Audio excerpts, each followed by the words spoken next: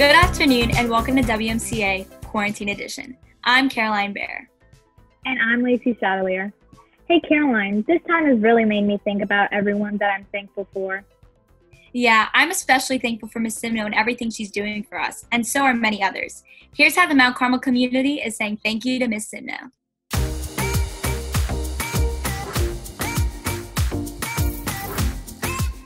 Hi Miss Simno. We wanted to tell you thank you so much for your effort in making it such an easy and comfortable and relaxing time during such a hard time. Hey Miss Simno, we just want to express our gratitude towards you, thanking you for everything that you've done throughout this entire time. During this time of uncertainty, you have tried your hardest to minimize our stress.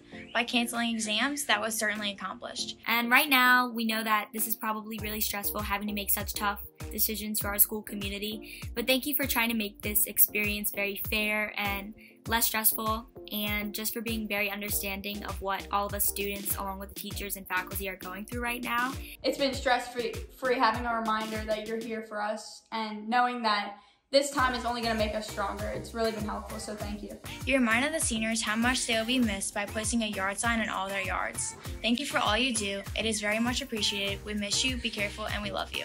It's such a blessing to be able to sit home with our family and spend time with them and being able to learn at our own pace and take things at ease, all because of your effort and all the time you put in to make such important decisions for us. With the daily Jesus callings and everything, the announcements, the text messages, you've just been here for us, so it makes the adjustments so much easier. Really love you, Miss Simno, and we thank you for everything you've done for us. We're praying for you. We thank you so much for all your help. We love you. We love you, Miss Simno. Oh, yeah.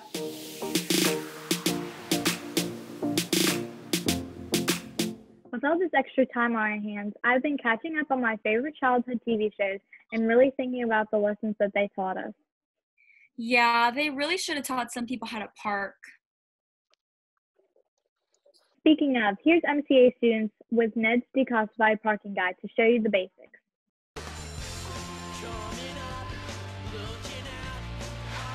In a high school full of teenage girls, tight parking, and good school lunches.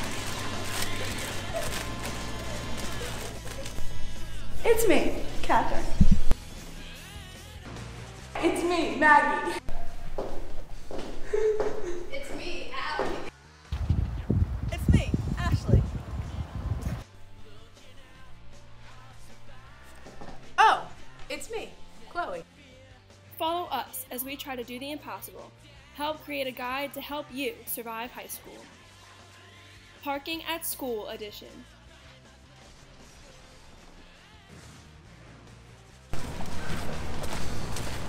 If you drive to school, for the love of all things, please, please, please, pull up.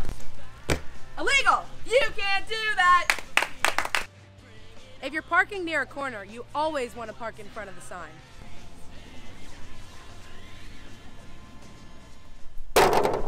When parking at school, you should be at least 10 feet from the stop sign so that people driving down the street can actually see the stop sign.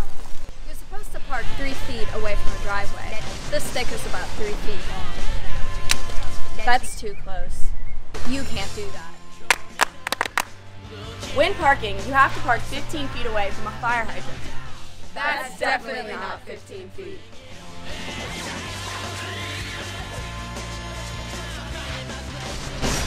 That's all we have for this week. Ned's Declassified School Survival Guide. Your results may vary. All club elections begin April 22nd and will continue until May 8th. Please check your club's Canvas page or however your moderators can communicate with the club for election instructions. If none are posted now, please do not worry. It is coming. If you are interested in running for an office for any club at MCA, please email the club moderators and let them know. This is an exciting time for us. Who will be the leaders of the 2020 through 2020 school year?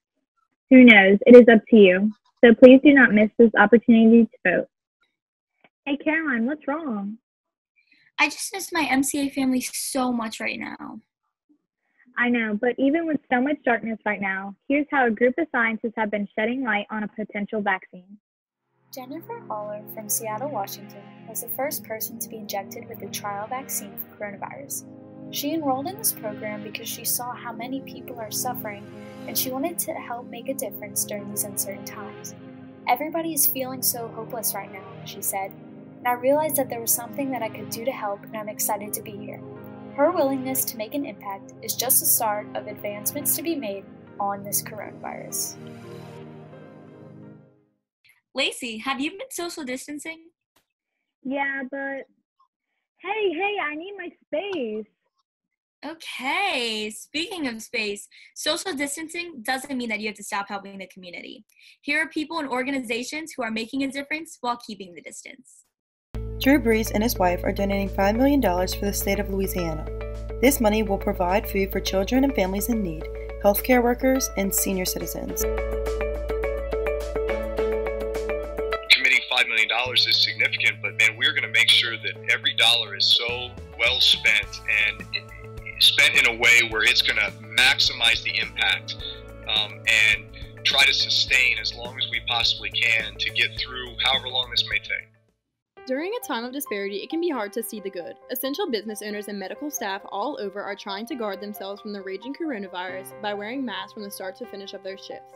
13-year-old Boy Scout Quinn Calendar responded to a request from a local hospital by designing and 3D printing ear guards to relieve pressure off the ears of the masked workers. Calendar has since posted the file for free download and encourages all who have access to a 3D printer to print and distribute them to those who are sacrificing so much for our health and safety.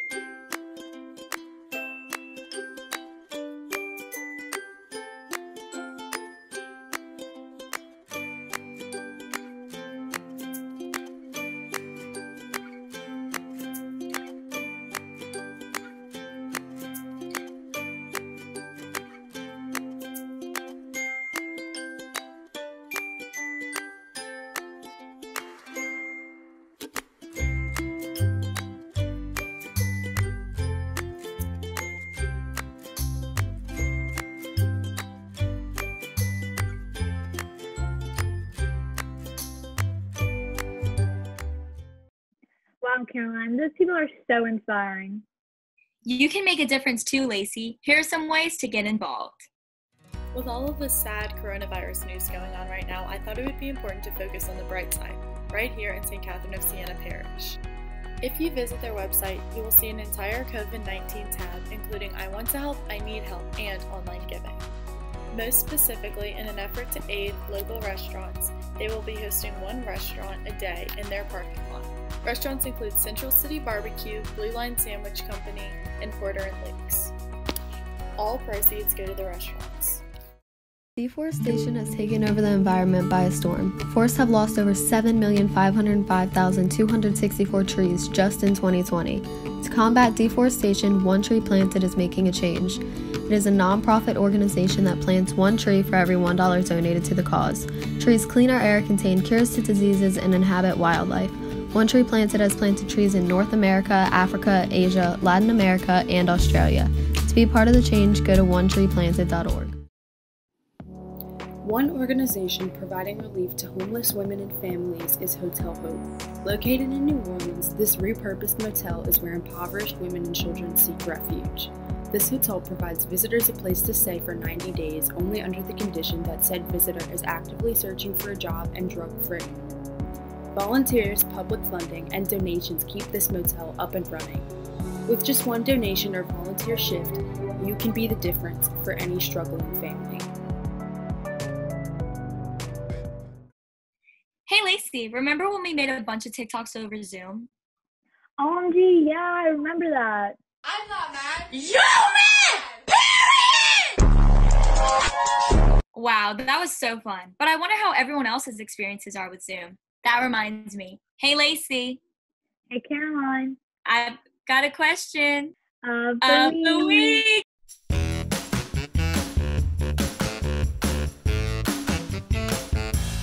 My 18th birthday was in quarantine, and my friends decided to surprise me by parading and honking their horns outside of my house. So for a few days, we were hearing noises coming out of our fireplace, and we just thought it was like the wind and stuff. So this morning we opened up the fireplace, and a bird flew in, and I was woken up to screaming because my mom is afraid of birds. We figured out what was in the fireplace.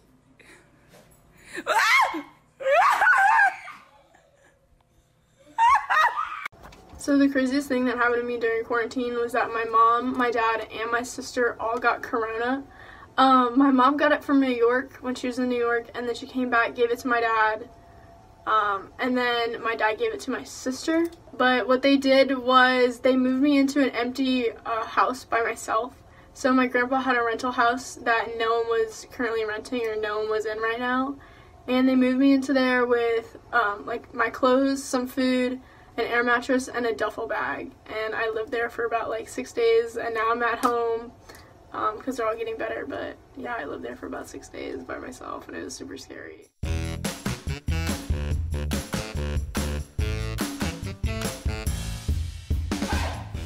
Well, that's all we have for this week. We'll see you same time, different place next week. But remember, go out and make the news, because the news is you. Well, that's all we have for this week. Oh, wait, give me a second. Go out and make the news, because no, you feel like it's you.